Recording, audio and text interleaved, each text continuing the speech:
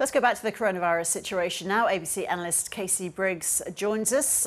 Good morning, Casey. So another 2,000 cases in Victoria. In fact, the number dipped slightly, but that figure is expected to rise, isn't it?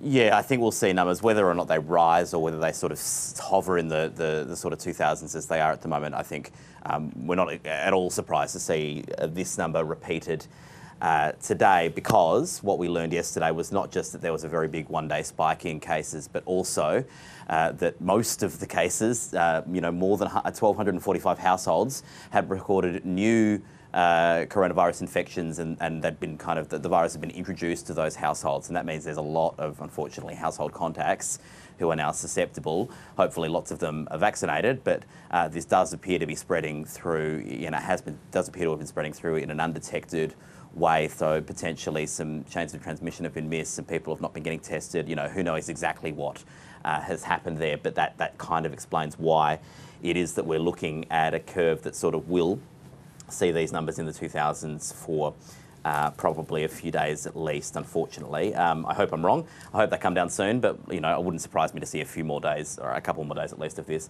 especially because when you're looking at places like Monash, which had a big spike around the time of the AFL Grand Final long weekend, and perhaps other events linked around that period of time 2 weeks ago.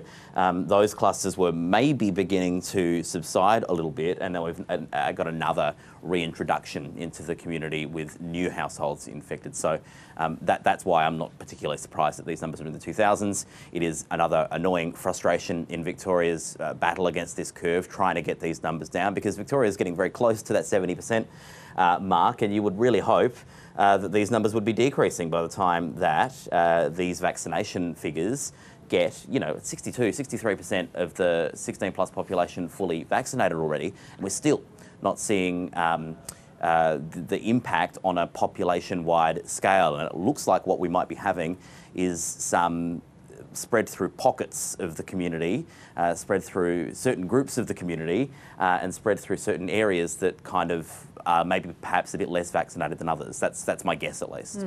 Well, New South Wales has dipped under 400 cases as it races towards the 80% vaccination threshold there, Casey. Yeah, so actually while we're here, let's look at the vaccination numbers. So 77.8% of the 16 plus population fully vaccinated. If the next couple of days look like the last 3 days, that'll be 80% before Monday. We've seen more than 1 percentage point growth in the last weekdays of the second dose numbers. That's far faster than first doses were going up while they were in the 70s. And so you're 2.2 percentage points away. That is 2 more weekdays on this week's pace. So would not surprise me at all. In fact, it's sort of my expectation at this point that Monday the 18th of October will be the day that the rules ease, which means there's not a lot of time. We've zipped straight between 70 and 80, in a week's time. So it's not really going to be obvious exactly what the impact of these 70% easings are. But 399 cases today. This case curve continues to drop. The 7-day average down to 452. That's an improvement again. So step-by-step improvement down to 450 now, hopefully further down in the coming days. But now we're sort of on watch now that we're getting toward an incubation period since the rules have eased. We'll be on watch to see not just if cases start to rise again, but also just if the slope of this line changes, if it gets a bit more shallow, if the growth is a little bit less consistent in the coming days and weeks. Well, that'll be a sign that there is more virus circulating because of the changed rules. So that's one thing that we'll watch for as we move through 70%, 80%, and really before too long up to 90% and beyond double vaccination rates in New South Wales. The one region we'll watch particularly today is the Hunter New England Local Health District, because out of yesterday's 406 cases, Ross, more than a quarter of them were in the Hunter New England Health District. So that's a quarter of the caseload of the state in one part that's not Greater Sydney. That is really the area that I think we watch the most closely at the moment. As we've been hearing and seeing during the course of the morning, Casey, the ACT's lockdown has ended. What's happening with case numbers there?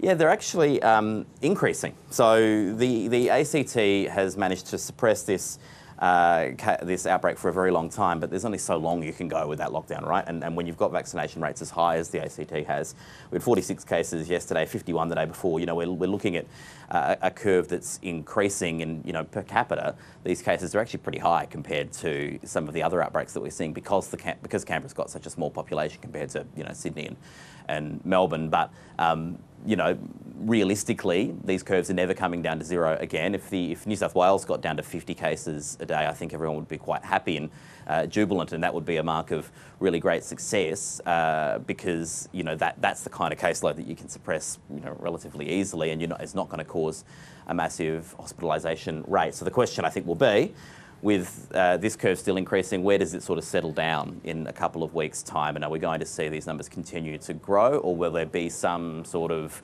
natural stability point? You know, there aren't really, you know, it's natural stability caused by the combination of growing vaccination rates and also people sort of modifying their behaviour when they're kind of in known hotspot areas. So that'll be one thing that we'll watch as well. But yeah, interestingly, we have an outbreak growing and its restrictions easing. I'm not criticising that, but it's not, you know, what we would have expected to be doing even a few months ago when we're used to using these lockdowns to get down to zero. This just shows how much the strategy has changed.